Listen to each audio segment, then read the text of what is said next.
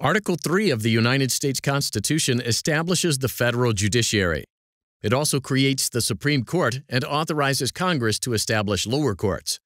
And the extent of that congressional authority was before the court in Stern v. Marshall. In 1994, J. Howard and Vickie Lynn Marshall were married. J. Howard was an octogenarian Texas billionaire, and Vickie, known as Anna Nicole Smith, was a 27-year-old Playboy model. Prior to J. Howard's death, Vickie sued J. Howard's son, Pierce, in Texas court, alleging that he had tortiously interfered with her expected inheritance from J. Howard. In response, Pierce filed a defamation counterclaim against Vickie. J. Howard died in 1995.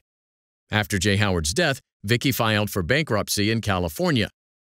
The bankruptcy court addressed Pierce's defamation claim against Vickie in her bankruptcy proceeding.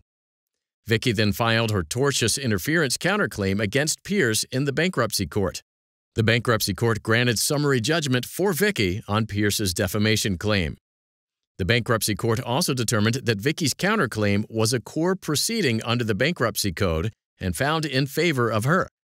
The court awarded Vickie over $400 million in damages.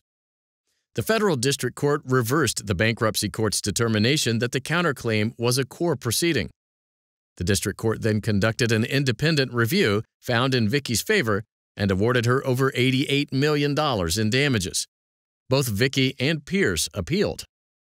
The United States Court of Appeals for the Ninth Circuit reversed that decision, and the United States Supreme Court reversed the Ninth Circuit.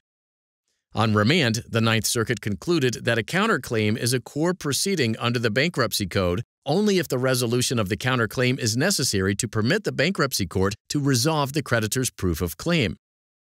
The Ninth Circuit concluded that Vickie's claim didn't meet this test. Prior to the court's ruling, Vickie died. Stern, the executor of Vickie's estate, appealed.